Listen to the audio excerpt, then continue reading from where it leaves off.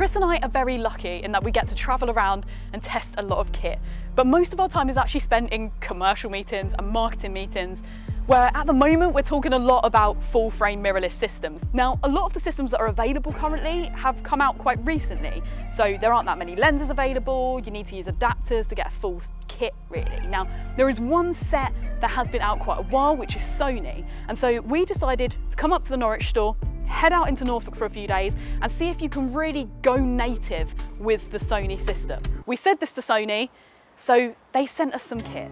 Oh. Wow, that is a lot of lenses. It is a lot of lenses. I'm slightly worried about this table. I'm slightly concerned about everything. The table, just packing these away again. Yeah, I mean, it took us a while to get all of this up here. We got these delivered yesterday morning. I wasn't aware of exactly what Sony was sending, so this is the first time we've got everything out. Yeah. There's 27 lenses, including a fisheye converter, a teleconverter, and the lens that's on the camera that's filming right now.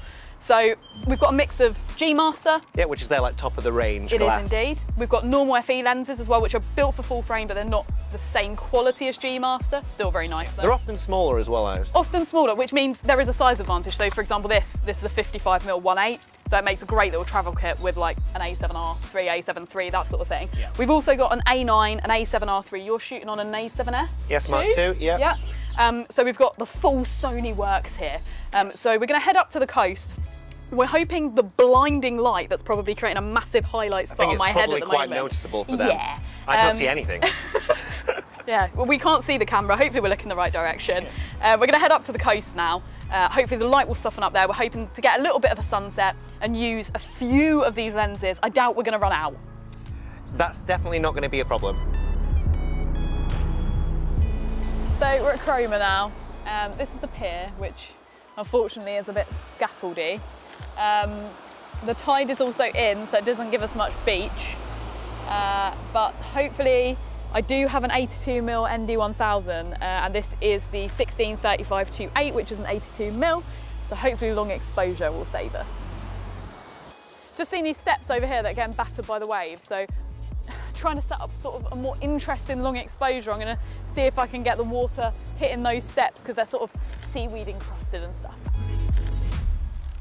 We've moved up now along the promenade a little bit. There's a nice pastel coloured beach hut and I'm losing the colour a little bit, but I'm shooting into the sun. I've got the 16-35 GM on, that does have quite good colour reproduction. I can just saturate it a little bit in post and hopefully bring some of those pastel pinks out that some of these beach huts have. I've switched over to the 100-400 now on the A9. We're looking along this long piece of beach and we've got a couple of silhouetted figures right at the end of the beach. Now we can barely see them, but with that 100-400, we can really create a sense of depth, get nice and low. You really get that sense of depth in the image.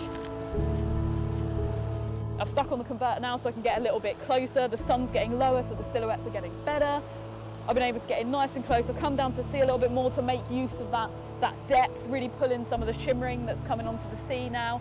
And now they've just started paddle boarding. It's great times. And also, stabiliser on this, fantastic, because otherwise I wouldn't be doing this handheld. And you need to be doing it handheld because they're moving about all the time. A lovely, sweet, slightly older than us couple have started walking along the sand together. In fact, they're now taking selfies, which I wasn't expecting. This is the A7R III with the 100-400. Those people are so far away now, and it's still doing face autofocus. Ugh, I love using this kit. And I've never ever seen the sunset like that. That was incredible. Look at the fire that's still in the sky now. We're gonna head back now. Actually, the temperature has just dropped massively. Now the sun's gone below. Weird that, isn't it? Yeah, it's like the sun heats the earth. But I'm gonna possibly just do a couple more long exposures whilst we've got this little bit of purpleness in the sky as we sink into blue hour, and then we're going to head back, get our batteries charged and get ready for sunrise tomorrow. And we're on the furthest east point of the UK, so sunrise is at like 4 AM.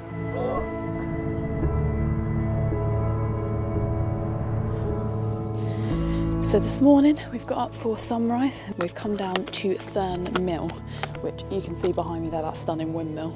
It's very foggy, so we're just setting up, trying to get a good composition when the light does burn this off slightly and we can see what we're doing.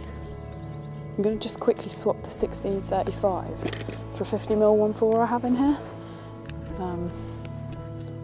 Not your standard landscape lens, but it should just throw out these grass a little bit, because this, particularly like things like this, it's very distracting and this sort of light comes through too much, and when other things are really fogged out, I want that gone. When you have clickless here, some of the lenses have that in the G Master range, it means you can just get that nice smooth run through the light rather than having jumps in between each stop of aperture, which is obviously better for Kriss. So changing over to the 90mm macro now. This isn't FE mount again, so it's a full frame, but it's not a G Master. What I love about macro lenses, especially longer macro lenses, so like this is a 90mm, obviously you get 100mm, things like that, is that you can sort of go from taking a picture really close up of a flower to getting a nice silhouette that we just got against the sun there, to turn around and be like, oh, there's better light on the windmill, I'll take another picture of that. And it's always, macro lenses just always seem to have a really nice quality about them.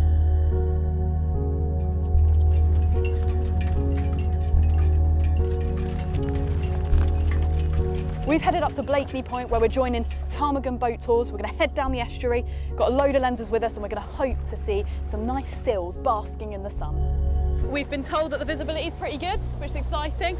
Apparently half the trip we'll spend going into the wind, half of it will be going away from the wind, so it might get a bit splashy at points, but I think we've got some lens wipes and things like that with us, so it should be okay. This building on the shore, our skipper has just told us that it used to be the R&LI lifeboat house, and that the boat behind us, which looks like it's got a shed on it basically, was the old lifeboat, which is pretty cool. Okay, so we're just speeding along now, and Mike and Terry, who are our skippers for today, have pointed out that this part of the beach has some birds on. So we've got the 100-400 on with the extender. Because of the intense movement, I've actually put it in manual focus, which might seem a bit odd, but when you've got it in continuous focus with this sort of movement, it's so jumpy.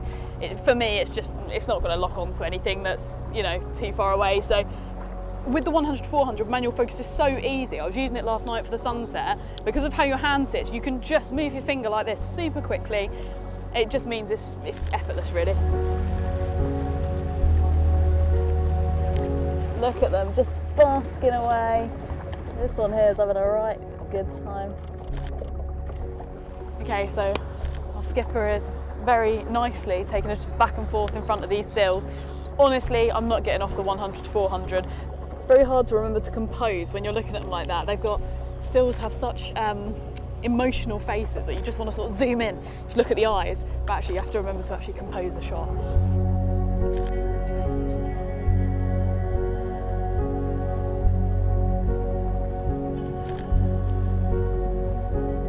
We've got some really nice sailing boats coming out now, and as we're sort of looking into the sun a bit, we've got that shimmer coming off the sea. With the 100-400, we're quite low in this boat, so we can get that nice shimmer off the ocean and just pick up those sailing boats. We're heading back into the harbour now. As you can see, it's just as windy as it has been the rest of the time. In fact, this is the sort of smoother bit of water we've been on. I've sort of stuck with the 100-400 with the 1.4 times teleconverter, which has been awesome to use. Obviously, you can get a nice bit of length. I was sort of worried because obviously it's been quite rough, been up and down, looking at little birds, terns, things like that. They're moving all over the place. I didn't think I'd be able to track them effectively, but with the IS in the lens and the body, so we've got dual image stabilisation with the A9 here, it's just meant I can carry on doing what I'm doing, I can track them more effectively. Kriss has been using the 70-200 as well for handheld filming to get some closer shots of the sills, and even he was super impressed with the image stabilisation as well, which is saying something in these sort of circumstances, really.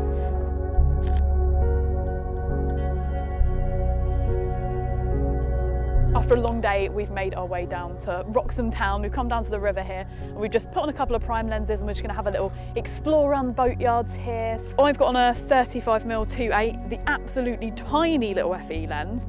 Kriss, you're using the 24mm, right? One of my favourite lenses in the Sony range. I tested that a little while back, and it was just stunning. So we're going to have a look around, see what we can find.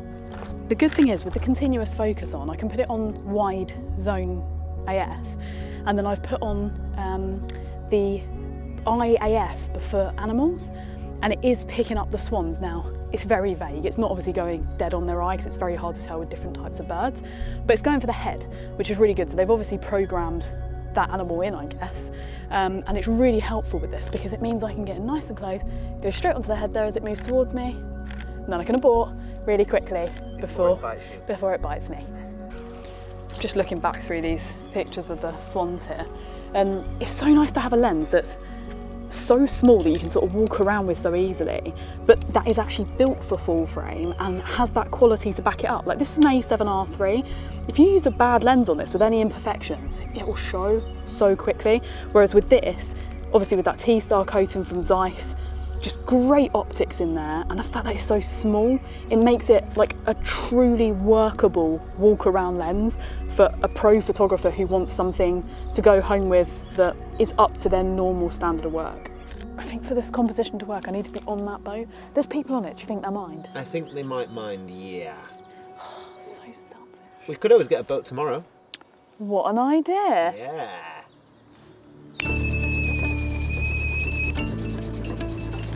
So we've got the boat all day and we're heading out onto the Broads. We headed out from Wroxham. We're coming down the Broads towards Horning and up the River Ant. We've got a load of kit with us. And we're just going to potter about on the Broads and see what nice stuff we can find. So here, because you don't often get to shoot wildlife with a close-up lens, I'm getting in nice and close with the 12 to 24. Oh, isn't he being a good little model? I've just stuck on the 135mm prime now. Now they're a little bit closer, they trust us a little bit more. It just means I can get in a little bit closer, get some nice portraits of these grey lag geese. And also it's good with these because I don't have to get them to sign a model release.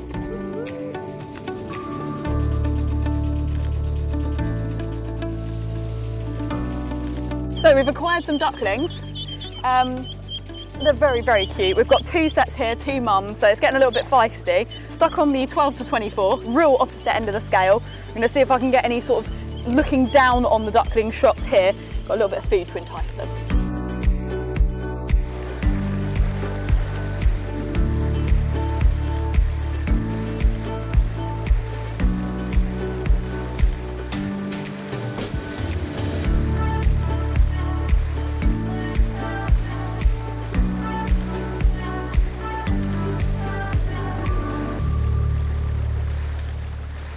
So we've just finished shooting on the Broads. On our way home, sun's about to set. We came across a nice location with some reeds and a windmill and some clouds. So hopefully we'll get a little bit of colour, light up the clouds. I've put on the 50mm for this because I'd like to use a prime lens. I'd like to throw out these reeds a little bit. One of them will work. If we do get colour in the if we do get colour in the sky, that 50mm will be nice because you can pick out the reed, you've got the small subject of the windmill, and then you'll have the colourful big sky, which is what I love about Norfolk. You always get massive skies. So hopefully we'll get that here, but I might just change the 135 quick. Oh, no, short-lived. Made an error of judgment. I've got the 135 on now, the 135 G Master FE 1.8. I've put it on my tripod, lengthened it to the most I can get it, put it on quite fast shutter speed, and I'm just chucking it up in the air with a 5-second timer and getting it to take 5 images and just trying to compose it in the air, which is lucky I've got this type of screen where it flips down so I can see what I'm doing. Just means I can get some of that water in rather than just the reeds as the layering. Is this the normal photography? Yeah.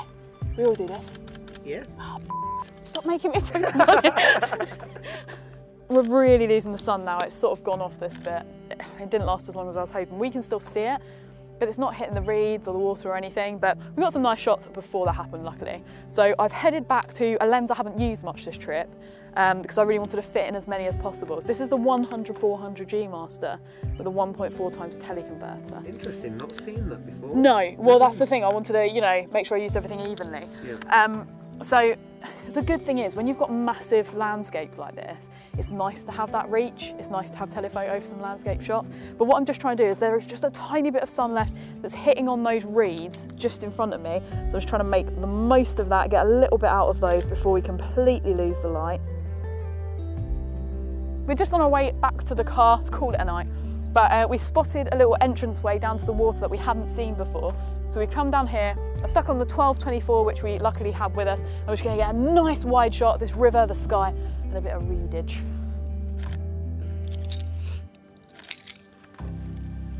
You got some good pictures of this shot? Yeah, I think so. We've been really lucky with like the weather and stuff, sunsets. We've seen some really good wildlife, which is nice. Although I think I maybe took one today. Ooh, made you look. So after a few days traveling around Norfolk with our Sony cameras and the plethora of Sony lenses that we have, we are back at the Norwich store to finally ship them away. It's almost like a weight off our shoulders, I think, quite literally. Literally, yeah. No, we've had a great time with the lenses. We've never run out of obviously anything we've needed, especially in this environment. Yeah.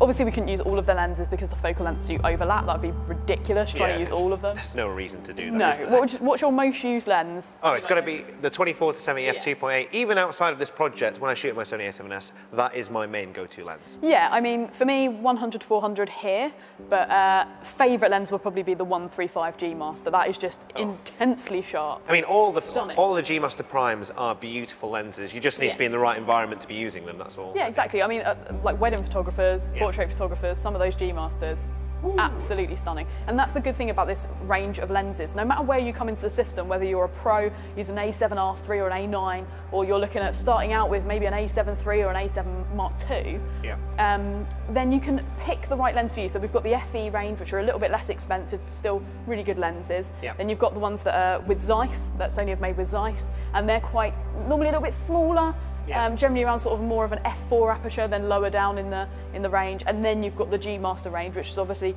costs that little bit more, but you get the quality. Yeah, and if you've never invested in a mirrorless system before, at least with the Sony systems, you have that peace of mind knowing that you should never really need to adapt any lenses. Not now. Not now. I mean, obviously you can, but Sony have such a massive range that should have you covered, really. I mean, of course, there's going to be lenses, sort of niche lenses, that other brands maybe who have been going for years and years and years and years have, that Sony haven't quite got to yet. But we have to remember, in terms of the whole photography industry, it's still mirrorless is still relatively new, so things are still expanding. But in terms of everyday photography, landscape, most wildlife, macro, all of that sort of thing, there are lenses available, and that's the point in Go Native, really. Yeah, 100%.